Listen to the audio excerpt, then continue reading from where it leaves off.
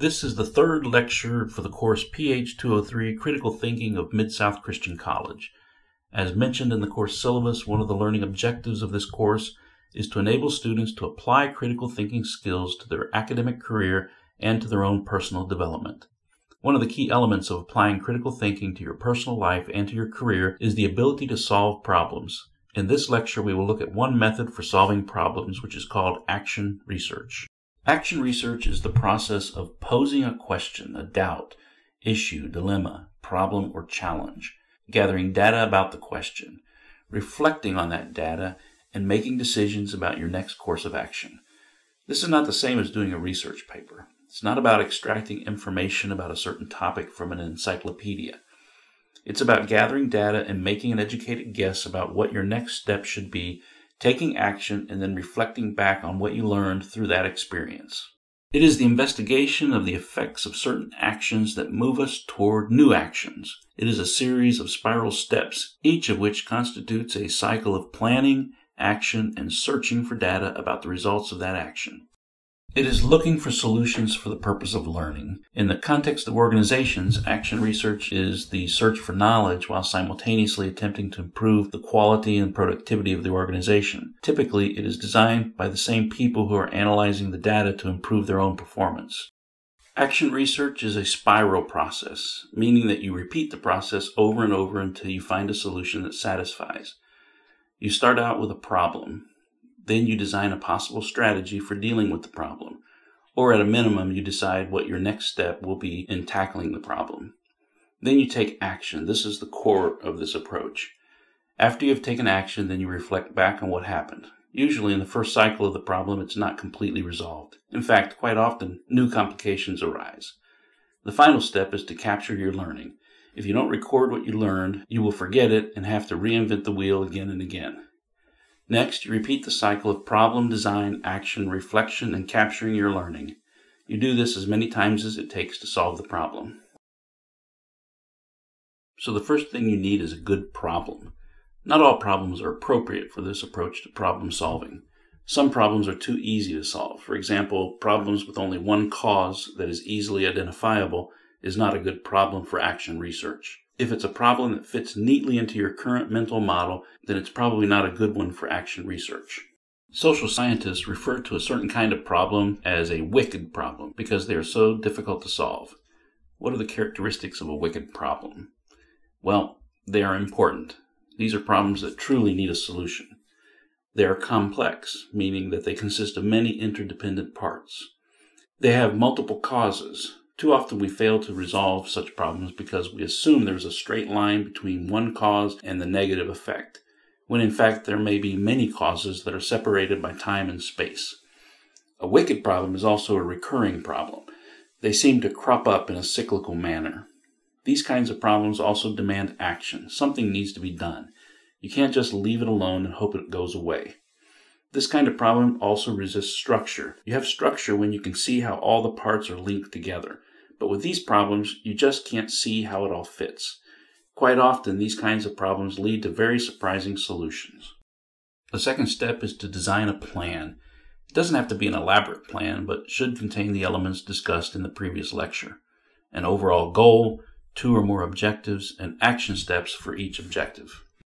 If it's a particularly pernicious problem, then you've probably already tried common solutions.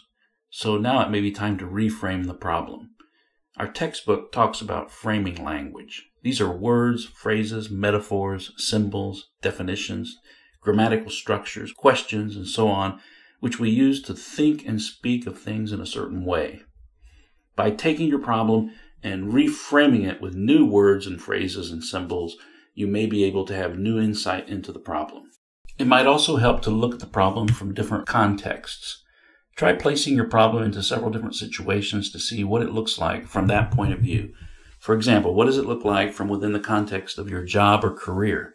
What does it look like from within the church? What about the family?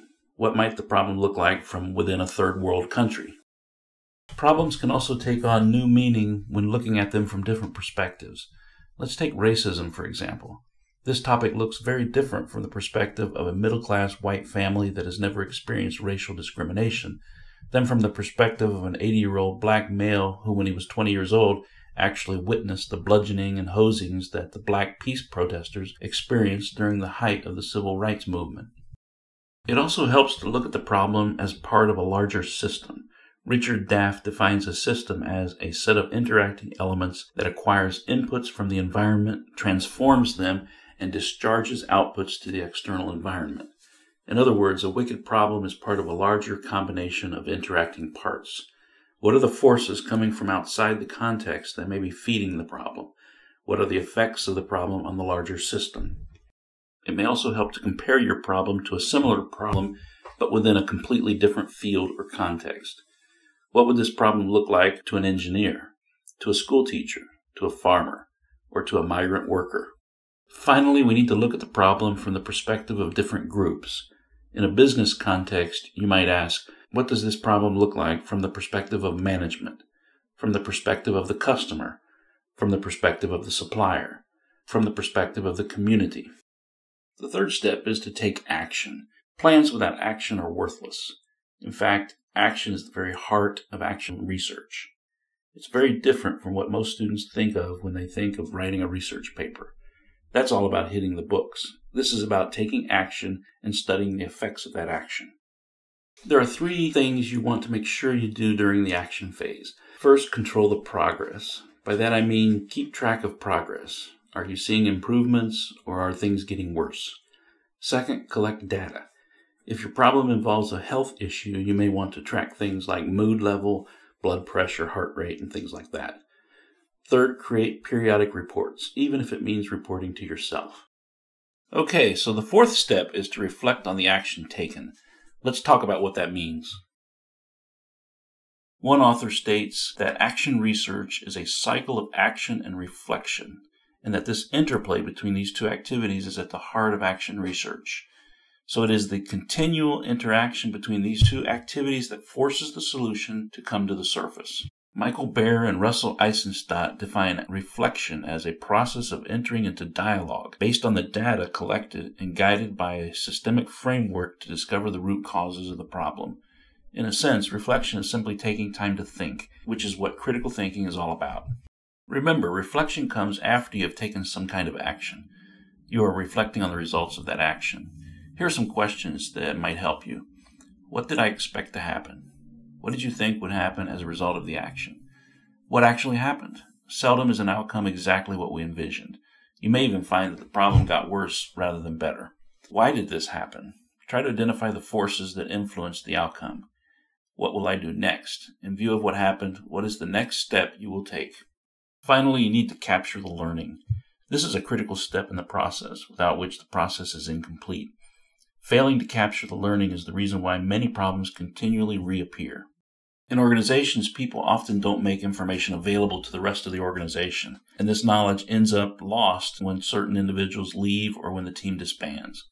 To avoid this, the information must be captured and institutionalized, a process that includes a range of activities to normalize, codify, and store the knowledge. To sum up, action research seeks to accomplish 2 things. Of course, the first goal is to solve the problem. But if you only focus on solving the problem, then the learning part may be lost. So it's important to remember that action research is also about learning. This concludes the 3rd lecture for the course PH 203, Critical Thinking of Mid-South Christian College. Thank you for watching.